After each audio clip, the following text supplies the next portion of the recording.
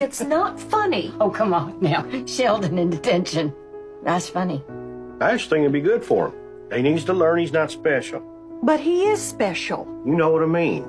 He can't just walk out of a classroom because he feels like it. He was worried about catching a cold. That is a legitimate concern. And now he's in danger of being mugged by a room full of hoodlums. He's not getting mugged.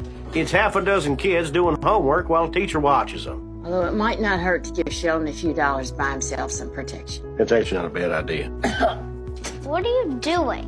Nothing. Is that chewing tobacco? It's chocolate bazooka. What do you want? I have detention tomorrow, and I thought you could give me some tips. That was pretty badass, you walking out of class like that.